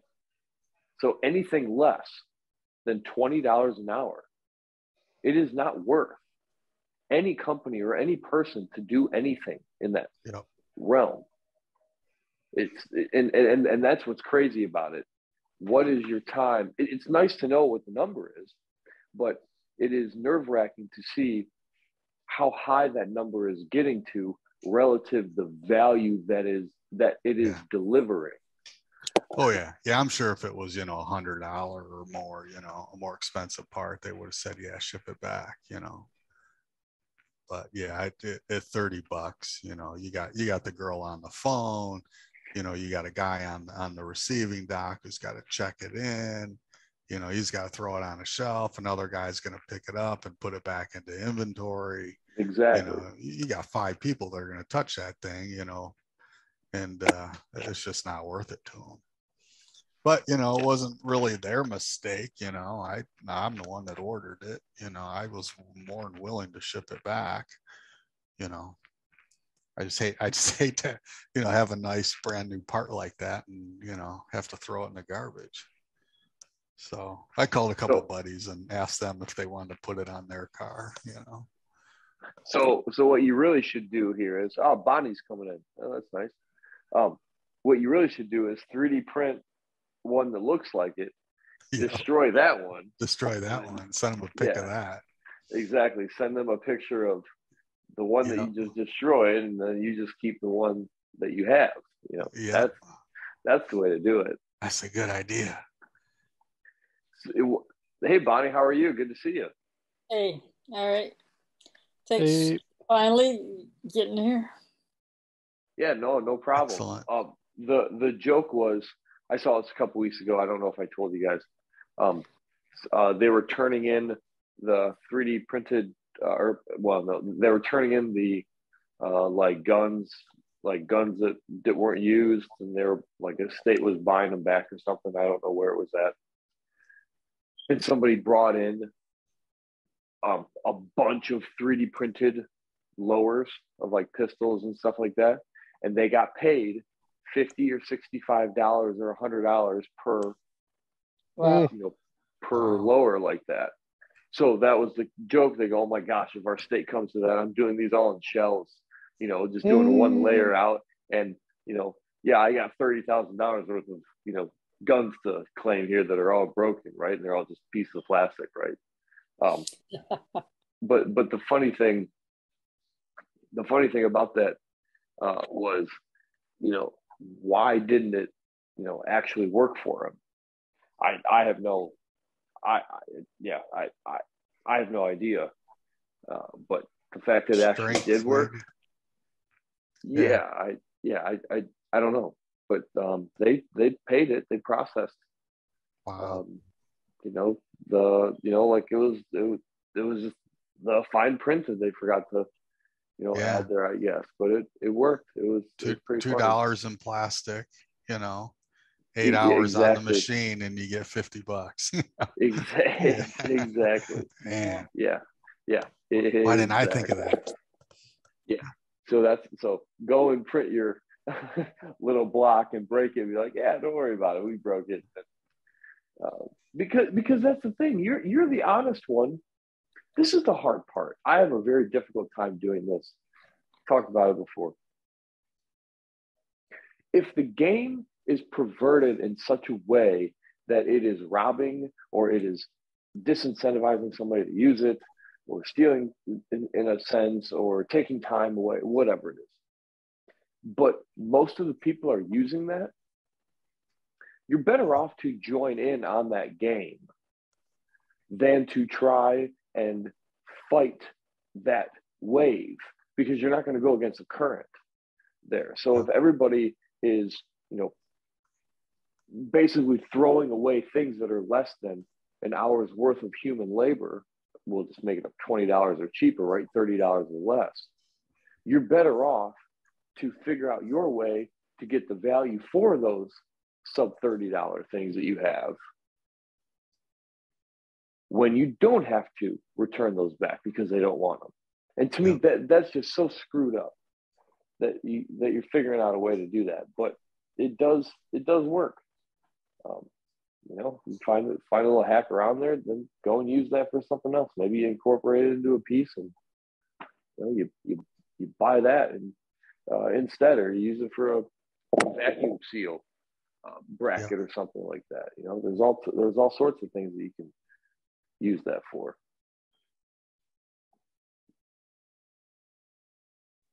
So, Bonnie, I finally uploaded a YouTube video. So I didn't see if you had it in the, well, I don't know if you can view the old chat, but I'll throw it in the link again here. So I'll start putting more stuff up here as time goes on. We copy paste. Yeah, there you go. Yeah, I'll start putting more stuff up there and as time goes on, but oh yeah, it is up there. Yeah, there you go. We got the Facebook group. You got the Brian. Have you seen any good pictures on the Facebook group as of late? Has anybody put stuff up there? I probably post 90% of the stuff that's out there. Yeah. But the last thing I posted was the mechanical hand thing. Oh yeah. A couple of weeks ago that we talked about. So I've been slacking myself. I'll tell you, this stuff is very difficult. It's still processing to upload the HD, and that's been doing that since like 7 o'clock. And I know the other one I did before on the other channel, that was like an additional 2 hours or so. So I know that's going to take time. But all this stuff, let alone building takes time, but actually publicizing it and sharing, so on and so forth, making the edits take the longest. I can't even tell you how long it makes. Go ahead and laugh at me for the girl in the pink and whatever else, but that thumbnail took like a half an hour to make. It's like, this is ridiculous. This stuff takes way too long. I understand why people pay editors and social media managers and stuff like that. One, that's where the eyeballs are at, and two, oh my God, does this stuff take time? So thank you, Brian, again for running the Facebook page, whether people use it or not. That's the key. It'll grow. I mean, there's a few people that post stuff, but they never join in on the Zooms, So I have a plan for this. I have to pick my exact route that I want to take for that. Mm-hmm. I don't use Facebook, but I'll go and make another account or something like that for this. I want to eventually, like what we said before, I want to eventually have like this link be like a paid link or something for people. Mm-hmm. Obviously not you guys, of course, but for people that wanted to join. And everything is just live streamed to YouTube and Facebook and Twitch and all this other stuff. So I think that will help bring in some more attention if you see that, hey, the 3D printing club is live, right? Yep. You know, click right now on the link. Even if they only watch for 30 seconds or something, you know, they still had exposure and interacted at that minimum level. So sure, I want to give that a shot, but I don't want to try and do all of them at one time. I would love to, but so we'll try YouTube first, and then I'll get the credentials, whatever's needed for the Facebook page, or maybe I can give you like API keys or something, or however that works. Mm-hmm. And then that can just automatically stream when it goes. And I don't know how long the limit is and so on and so forth. But like again, as you guys all know, there's programs out there where, you know, for like 100 hours a month or 200 hours a month, you can stream everything to every social media platform and aggregate all the chats into one message and blah, blah, blah. And it's super seamless, but it's pretty pricey. So there's, you know, other ways to do it in a more open source and budgeted manner. So that might be a strategy. So it'll be a little challenging, but Chris, I might need some resin content. So I can probably help with that. Yeah, feel free to make a quick how to clean your vat. You know, Brian, do a little head scan, right, for your helmets and stuff. How to get a accurate dimension on your helmets. I need to learn that myself. And that's perfect. There you go. While I'm thinking of it, what was the scanner that you mentioned, Chris, before that was a high quality scanner? Okay, so the super high end ones are Artec, ARTEC. The more consumer price point available, it's called the Revo Mini, REVO Mini. I can't remember the brand that makes that one.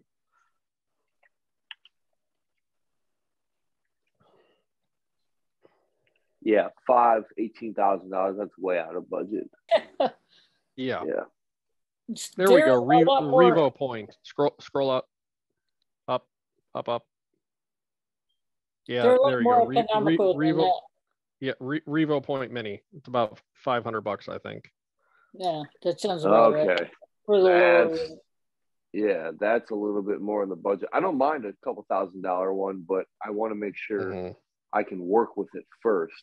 And if it's a little bit less quality, if it's down to 0.02, you know, 20 microns is good enough.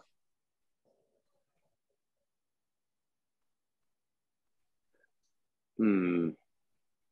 3D camera too. Is that for the? So it is a blue light device. So it's not using true LiDAR. So it's basically bouncing blue light off of the surface, and then the camera is recording that bounce. That's how it works. Got it. Okay. Got it.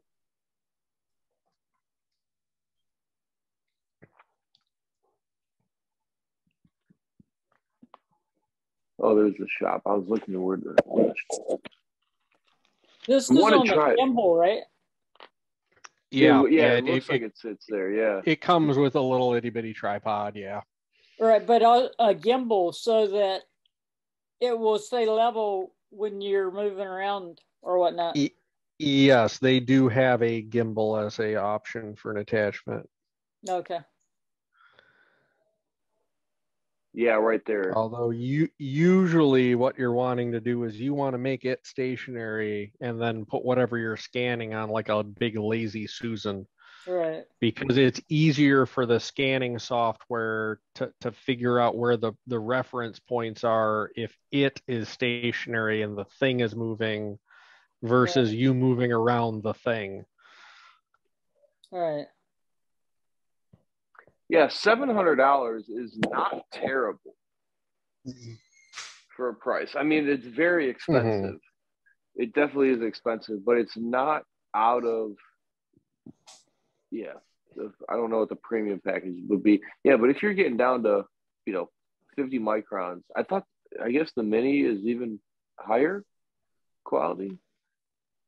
005, 0, wait, yeah, 05, 02. Yeah, I guess the mini is even higher quality. Yeah. Dual axis turntable. There you go, Chris. That's what you're talking about. Yeah. Yeah. There is another brand, EIN Scan. That's all one word. And they're definitely like a true LiDAR. They're on the oh yeah, they're definitely above the Revo Point. Yeah. They're like in the middle between Revo Point and Artec.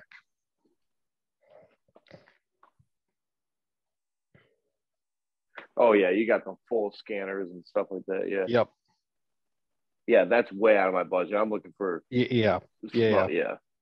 But now I will say, even stuff like that though. Oh, go ahead. Yeah. So the 3D printing guy that I know down in Florida, he runs the 3D Musketeers channel on YouTube. He was able to pick up one of these of the Pro 2X off of eBay for like $2,000, I think it was. Way below what the normal going rate for them is. Now there is an issue with it. It's got a problem with its power supply, but the manufacturer is honoring the warranty, and it's actually off for repair right now. So, but he's the guy who has like the $60,000 Artec Evo scanner. Like that's one of the things he does. Recently, one of the local big sports colleges paid him to come in and scan the legs of all of the football players for custom fit padding. Like, well, that's interesting. Yeah, that's the really cool business propositions that you get with that, Right.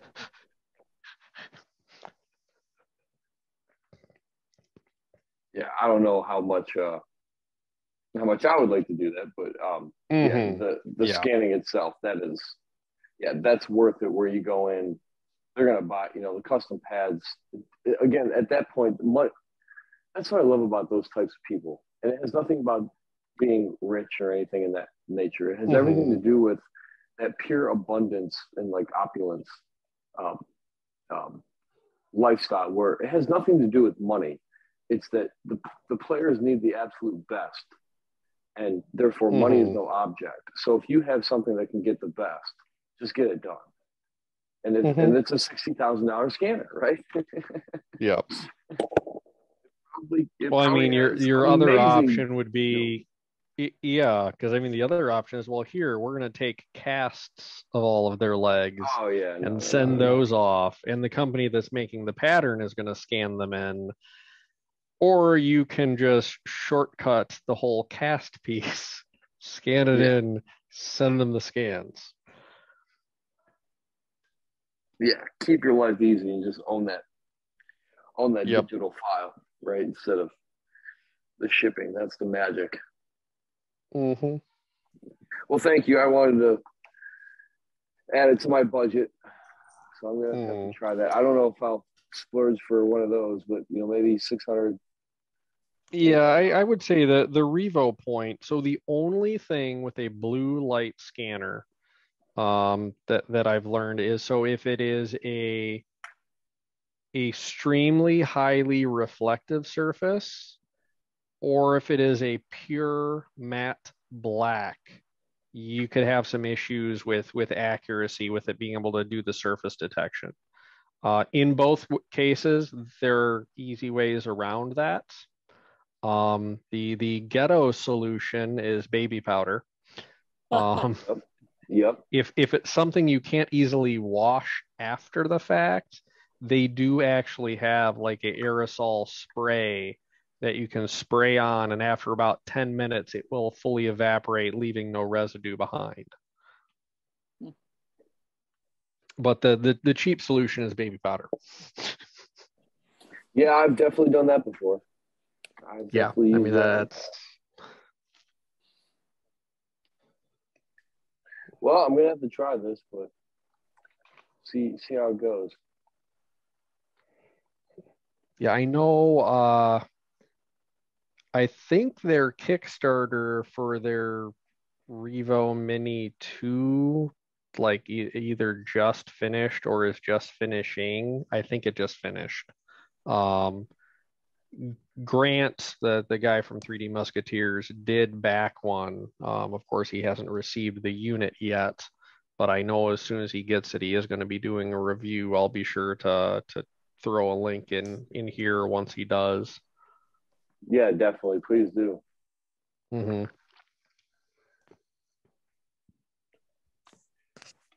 Hey, Max, take your time with this, but before we go, can I ask you a couple things, or ask? Yeah, shoot it. A couple things. Yeah, please. Okay, now a good time.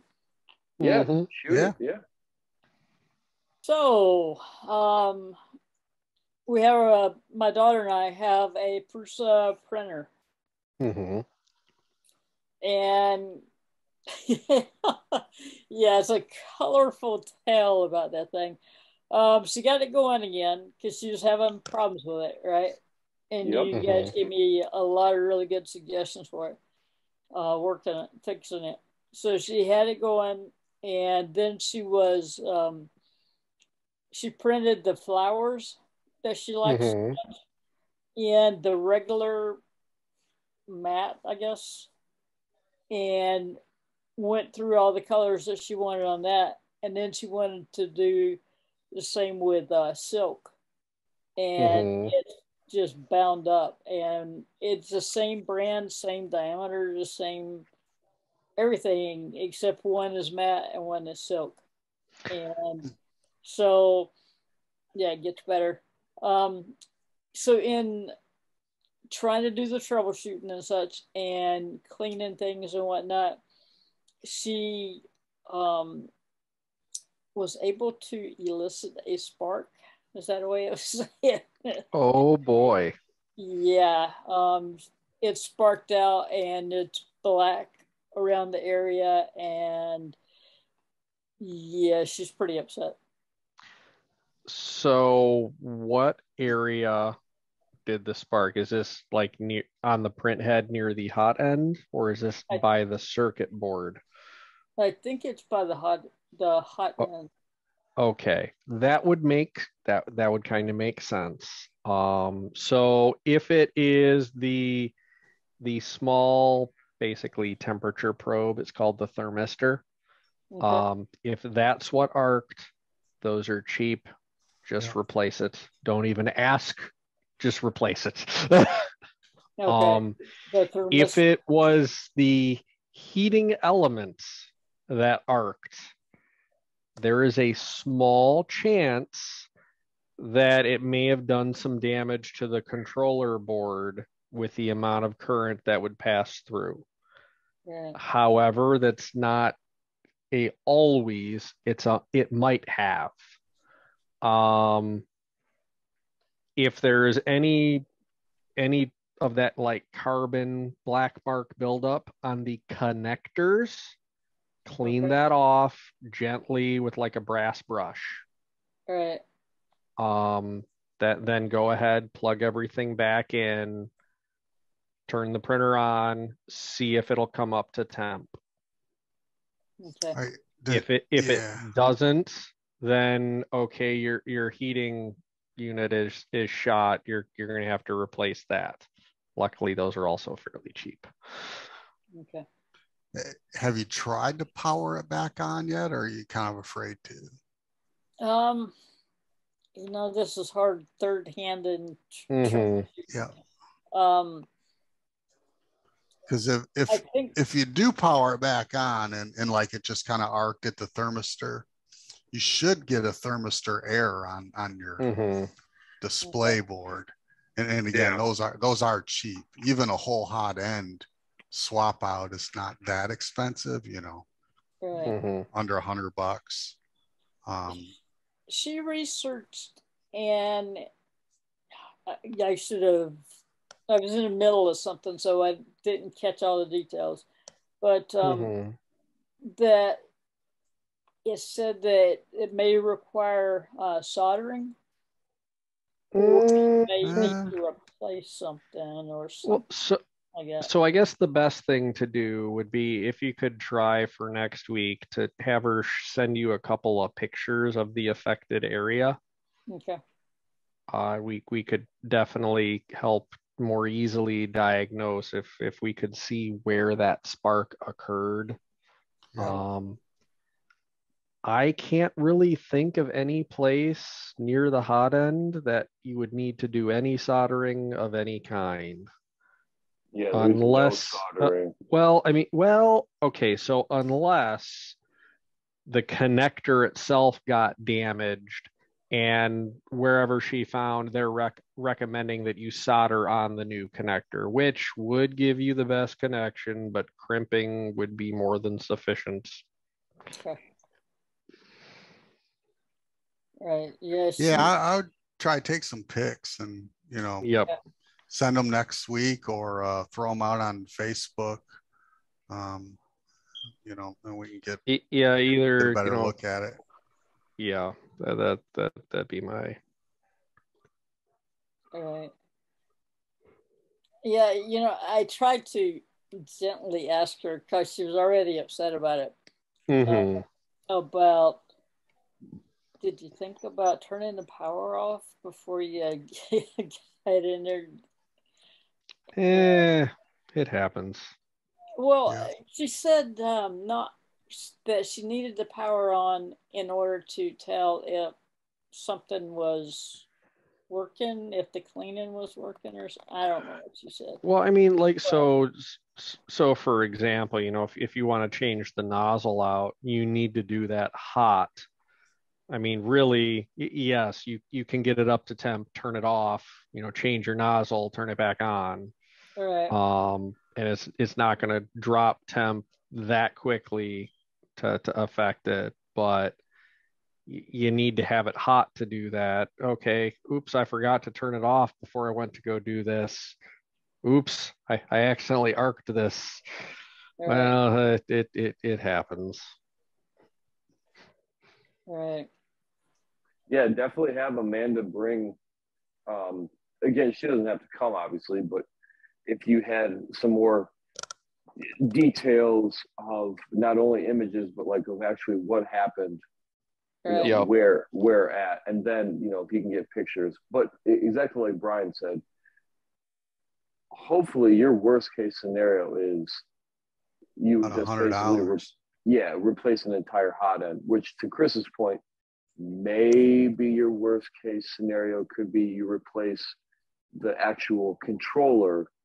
If the controller board is damaged, Prusa is pretty damn good. You could probably say, hey, look, I was printing. Yeah, there's a warranty. This is the symptom that I'm seeing, and they'll probably replace the board. Yes, you got it within a year. They have a 1-year warranty. Even if you're beyond the 1-year warranty, Prusa is very good about support. Yeah. Once you're past the 1 year, it's no longer a guarantee of them replacing it for you, basically. And there wasn't anything nefarious about, you know, it wasn't like dumped a cup of coffee on it or something like that. Yeah. You know, she was trying to get it back up again. And, you know, I feel for her because she's having all these problems and all I can do is talk to her, you know, that I can't be there to really see what's going on and help and stuff. So we need to get you a Prusa so you can have the same problem that she's having. Right. So I'm debating between the the MK5S, is it? Mark 3S. Mark 3S. Yeah, thank you. Or waiting for the was it the Mark 40 or something to come out? Oh yeah, either a Mark. I haven't heard anything about a Mark IV coming out because they've been working on the XL, which is their Core XY XL. line. That's what I was trying to think of. That's like that's a whole nother animal. Yeah. Yeah, it's the same thing with what they did for the resin. That's a whole separate printing beast. The XL is a whole separate printing beast. You already know they're going to have an XL Mini, right? They'll have their Marlin style. I haven't heard anything about a 4.0.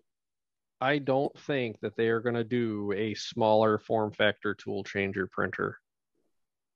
Well, let me rephrase that. I agree with you. Yes, I think they would do a small form factor Core XY. That yes, I'm willing to bet they will do a smaller form factor Core XY. Yes, I could see. They will not do a multi tool changing for a 11-inch bed or a 7-inch bed. Yeah, no way.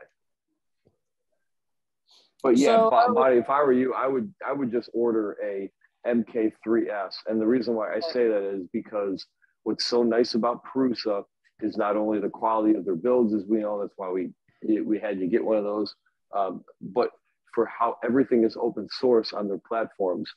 Right. Once they do come out with a 4.0, or instead of the 3 or MK3S,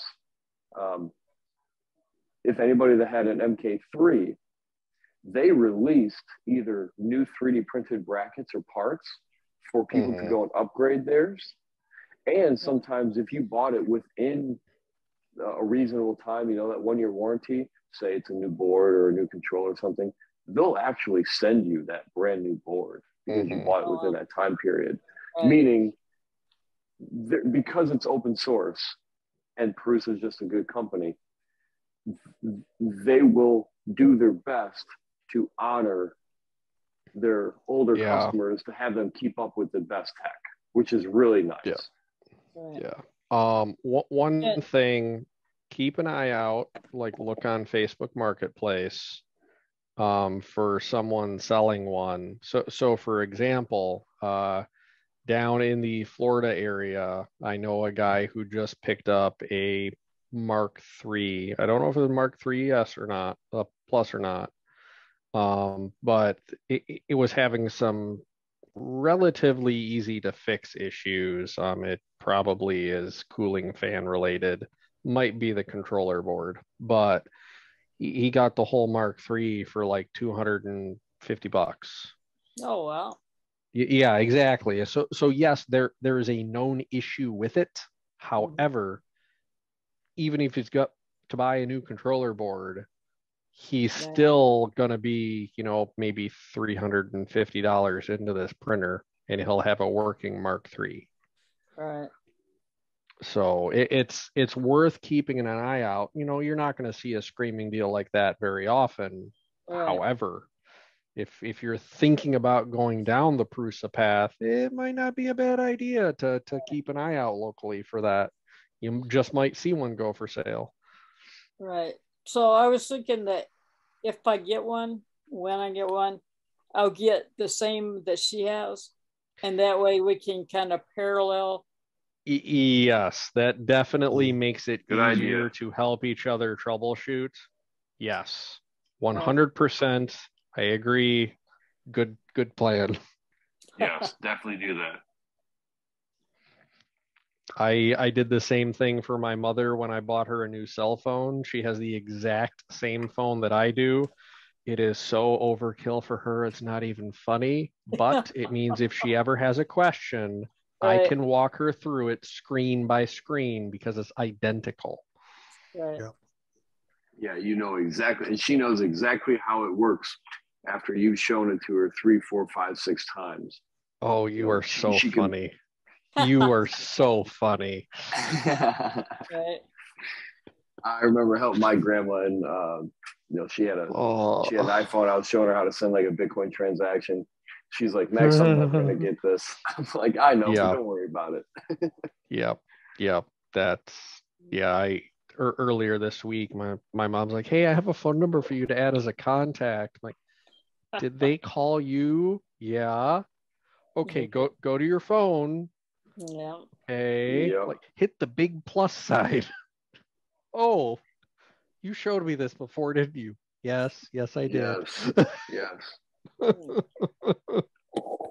all in due time. You gotta help out your mother.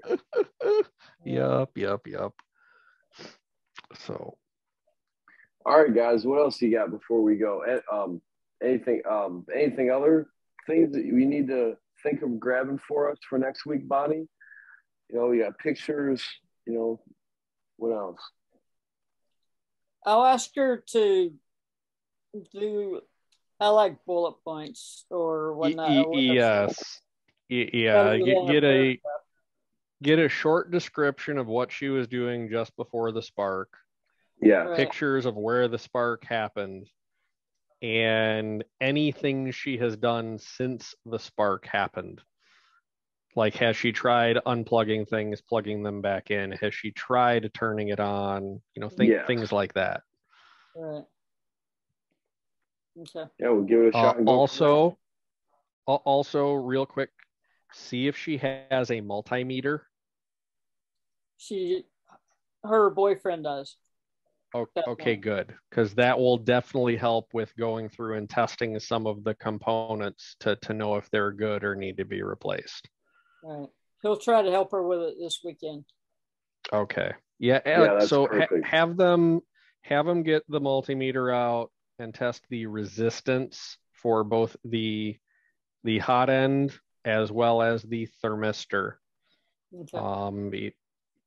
I don't know what the correct values should be, but Prusa should have those published. Okay.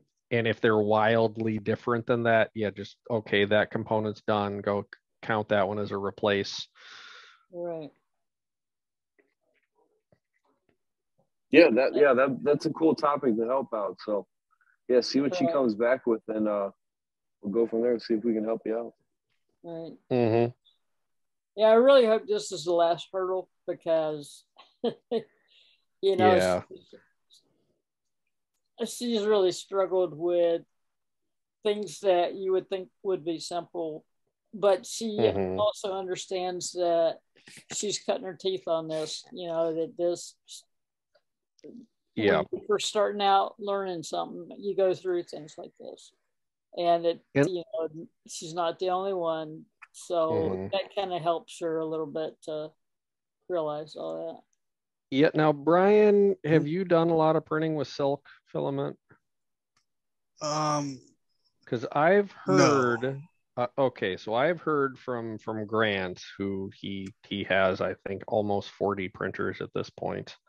Almost all Prusas, by the way. Nice. Silk filaments can be a right pain in the ass because just like white filament, it will show every single imperfection in your print. Yeah. I have some silk silver that I really like. And I've had good results with it. Okay. But it's not what I normally buy and use on a daily basis. The other thing for silk filament, don't you have to print it a little bit hotter as well? I don't. I print it the same as all the other PLA. Okay.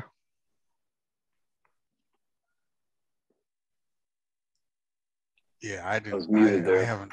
Yeah, I haven't monkeyed with any settings on it.